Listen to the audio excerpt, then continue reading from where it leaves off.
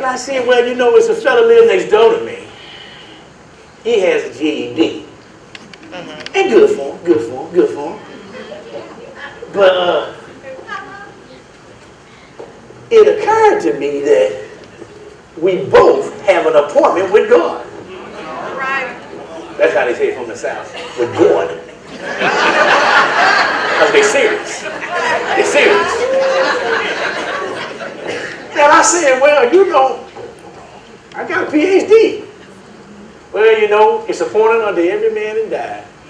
And then comes the judgment. I don't think the PhD gonna get you through. But you can Google it if you want to. I don't know. So I just kept saying, man, I know what I need to do. I need to sin more. I need to sin more, but you don't just say it outright like that. You don't use the words. But you do say, I need to fulfill the void that I have inside. Yeah. I do some Tae, you know. I do some, I don't know, do some karate, some Pilates. Ain't that all got to do with the flesh? Again, I ain't no genius. But it seemed to me, I was still stuck on, I'm going to fulfill the lust of my flesh. You know why? Because I'm grown. I ain't got to tell nobody nothing. I'm grown. Well, you know, I imagine that it's going to be a whole lot of them grown folk standing before the master. I imagine. See, it's kind of hard for me not to acknowledge those who, you know, like my grandma I was telling you about earlier. It's in here. I know it's in here, but I try to suppress it. You know, I try to push it down because I don't want to be cool. I want everybody like me. Don't you want everybody like you? All right. I want everybody to like me. And them 3,000 friends I got. I want them to like me too. But you know, the reality of it is, everybody ain't gonna never like you. Say that. Say that. Right. And this is what my grandma would say. Listen here, boy. All them folk down at that school, they may or may not like you. And that ain't what you're going to that school for. You're going down to that school to learn. But there is one who loves you and died for you. He gave his life for you. I was like, goodness, Grandma, I just wanted a cookie. Now, look at here. Ain't nothing but foolishness out here. Ain't nothing but foolishness out here. You hear me? I discovered that it was one's death was better than one's birth. And a good name was more precious than ointment. And a good name was more precious than gold and silver. It was here that God taught me a great lesson. I discovered something that most people never think about. It's better to go to a funeral than a wedding. It's better to go to the house of mourning than to go to the house of feasting. See, I discovered that at the house of mourning, the heart is made sorrowful. But at the house of feasting, there's this excitement and joy. See, at a funeral, the real story has been told. At a wedding, there's no story yet to tell.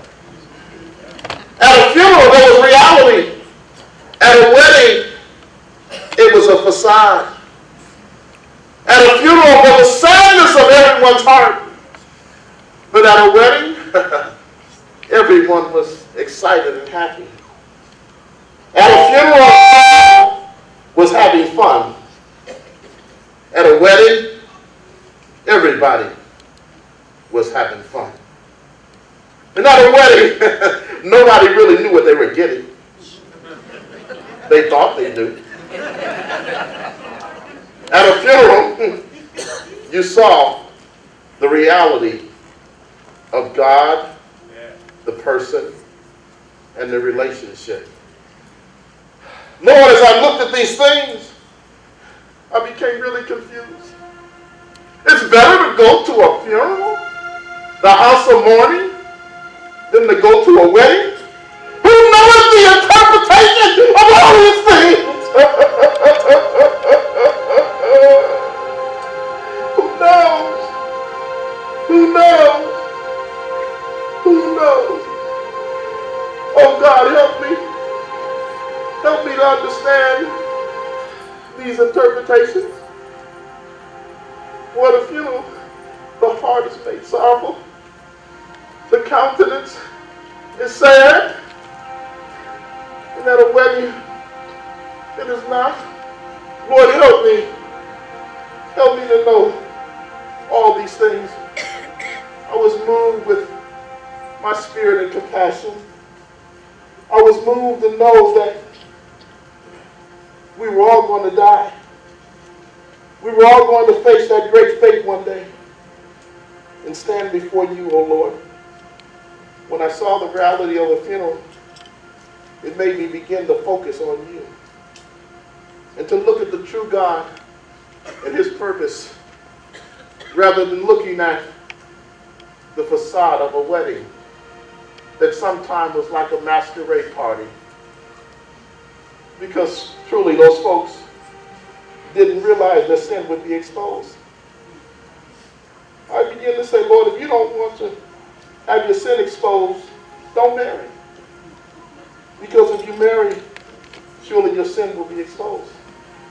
And everything about you, you will understand and know. Oh Lord, my heart was troubled. I was trying to understand life in this chapter and the fulfillment of what you had called this great king to. For surely I'm the wisest man in Jerusalem. I should know these things, oh Lord. Why isn't it that I don't understand the interpretation? Oh Lord, these things are also vanity. These things are also causing me vexation of spirit. Vanity! Vanity! All is vanity. No. Oh my goodness.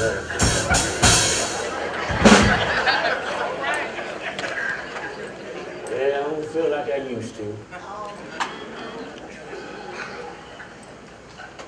Guess I don't feel like sinning no more.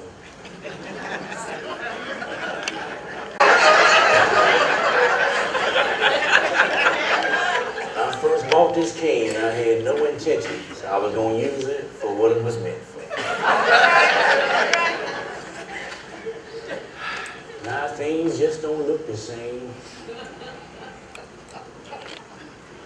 It almost seems to me like my whole life has been worth nothing. Is there any place a man can hide that God can't find? Is there any sin a man can commit and God don't see it? Yeah, I got my skeletons in my closet. I got my scandals that I do. But mine ain't as bad as yours.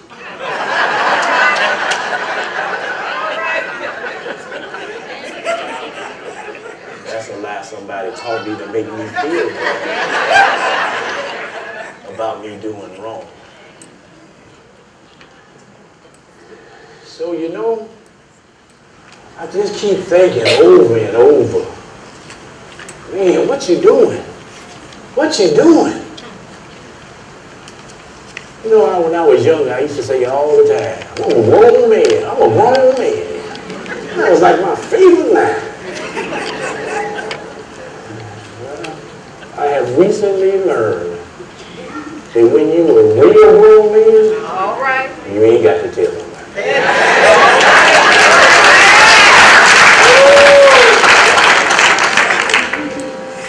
So I said, well, maybe I'll start going back to the church house. That's a good thing to do. That should be always a good thing to do. Even though it's for the wrong reason. Maybe I might fool around up in there one Sunday morning and get saved. All right. But I ain't went yet. I'm gonna go though. I heard you could go. That's what I heard, you could go to church. That's what I heard. But I don't know, I just keep hearing my grandmama's voice late at night sometime. And she say, baby, what you doing? Baby, what you doing? I heard him say that it's a small, steady voice. And they keep saying to me, baby, what you doing? And I never answer. Because the truth is, I don't know what I'm doing. Ain't nothing but foolishness out here, man. Ain't nothing but foolishness out here.